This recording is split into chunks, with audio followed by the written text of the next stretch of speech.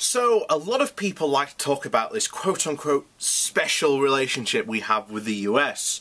However, if you know history at all, then you know that this special relationship is really all smiles and, well, handshakes, photo opportunities, and that's about it.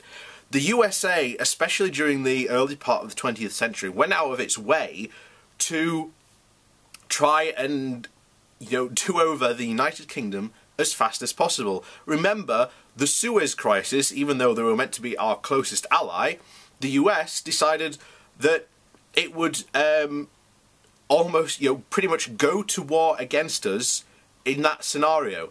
So, this whole thing of that the US is our, number one closest ally, if you look back at history, has been the case in some parts of it, but other parts not really. And in recent history, the relationship between us and America has been very much one-sided, favouring them. So this idea of this is completely wrong. And we have Bonnie Greer here with a really good piece in the European.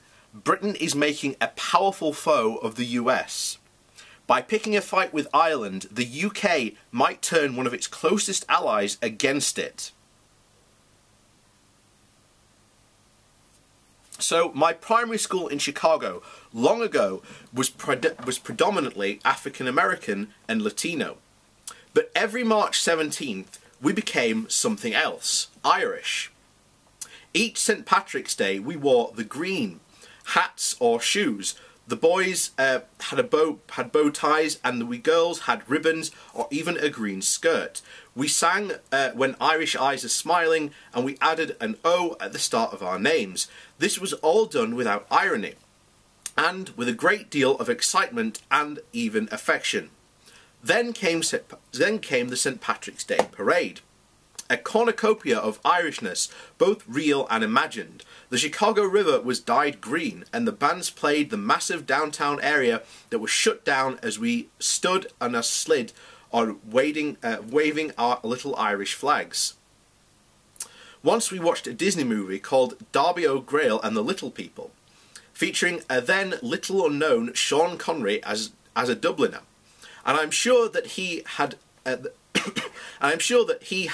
a non-existent and Irish accent, as he did playing the cop who befriends Kevin Costner's Elliot Ness and then gets murdered in Brian De Palma's 1987 film The Untouchables. It took me a few years to know that the power that the Irish held over Chicago. They ran the Democratic Party, known locally as the Machine, with a ruthless efficiency. It was the Machine that John F. Kennedy's father, Joseph Kennedy, appealed to get his son over the line in the 1960 Democratic primary. The boss of Machine was a rotund, jovial man named Richard J. Darley, who was the mayor of Chicago from 1955 until his death in 1976. In fact, the name Mayor Darley was plastered over everything in the city so much that I thought the mayor was his first name. In 1919, he had belonged to an Irish gang which helped to propagate a notorious race riot in Chicago, and was blamed for the attacks on people of colour. When I discovered this, I wrote my first play, a story about that riot. The American Irish and my people at the working class level were always at odds. In some places they still are. We compete for the same menial jobs and housing and respect, but they love you if they love you, and they hate you if they hate you. Both emotions are epic and true. Later, after I'd grown up and moved to New York, I discovered the power of the Irish community there too. Whenever a cop dies or is killed in the line of duty, especially that, the pipes played at the funeral are Irish. President Ronald Reagan and the Senate Majority Leader there, the Democrat Tip O'Neill, found common ground because of their Irish roots.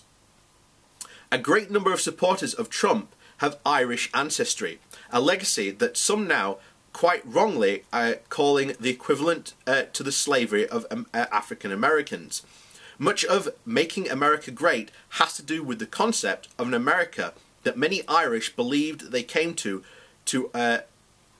they offer the coffin shops that brought them from Ireland after the Great Potato Famine of the 1840s. You get nowhere in America if you do not understand that Ireland is in the warp and reef of the Republic. It is the other story from that of the Pilgrim Fathers. And what this means is that if Ireland is seen to be disrespected by the UK over Brexit, all bets are off. Ireland is such a powerful entity in the US that so pervasive that when I came to the UK, I was shocked to see how little respect the Irish had here.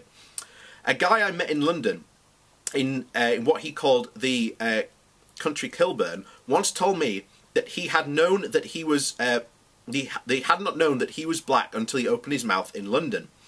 This was the mid 1980s, and the Troubles were at their height, and I detected an undercurrent, even among the most enlightened, against the Irish. The frankly cavalier treatment of the Irish backstop by the Brexiteers is a dangerous thing to an American. Last week I listened to the former Brexit Secretary, Dominic Raab, say that he had not read the entirety of the Good Friday Agreement, a 35-page document that should have been a doddle for a former solicitor. Raab made the admission to the Commons Northern Ireland Select Committee when he was asked repeatedly by its chairman, Linda Saville, to confirm whether he had read the agreement before or during Brexit talks. He had not. Without any apparent awareness of how shocking he sounded. But if the UK wants to secure a trade deal with the US, it had better clean up its stance towards Ireland, and quickly. The Irish lobby in the US is a strong and formidable and passionate. They will not let imagined slight slide. The flip side is that something that the UK does not really seem to realise, in spite of America's excitement over the royal family and all things to do with the House of Windsor, this country is not deep down really trusted. Rather, I should say that the English are not trusted, or to be precise, the English upper class. Unfortunately, Americans throw everyone under the bus, labelled perfidious Albion, and this is because of Ireland, to whom Albion was, not so long ago, indeed perfidious. When the late Princess of Wales visited Chicago just after her divorce, she wined and dined, and there are pictures of her being swirled around the dance floor in cocktail dresses, giggling at all the attention and obvious awe. Chicago had a real princess among them. But there was one journalist, the great Mike O'Rourke, who was outraged.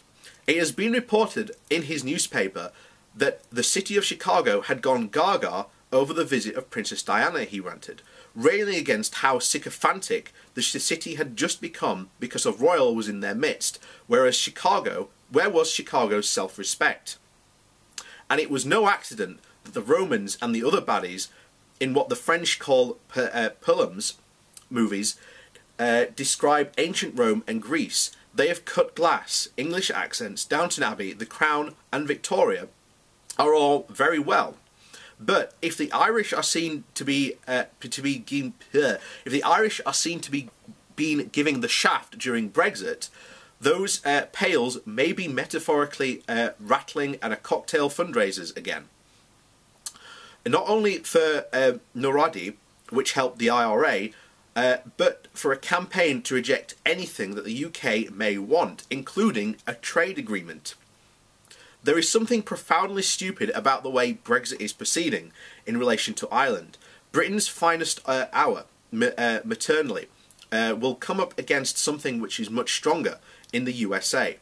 When it comes to the UK, which is generally referred to as England, deep down inside, just about everyone in America is Irish. In short, don't be perceived to be disrespecting Ireland. Remember, I told you this. And that's quite a profound warning. And I think generally we forget in America that there are these lobbies that do exist, the Israeli lobby, and as you've seen there, there is a very strong Irish lobby in America that will, if we are seen to be giving Ireland the shaft in the Brexit talks, then you may have a bizarre opportunity where America will side with Ireland. And all this attention that America gave to the UK because it was in the European Union, and all the investment opportunity that it got because of that from America, might suddenly go to Ireland as punishment. And once again, the UK gets the shaft because idiot Brexiteers didn't even consider the Good Friday Agreement. When this was brought up, and it was brought up, the Brexiteers just dismissed it and said, oh, it won't be a problem. You know, ironically, the thing that they said will not be the problem is the biggest problem in Brexit. And it's like, so much so that you have Theresa May and other Brexiteers thinking up fantasy technologies. But there you go.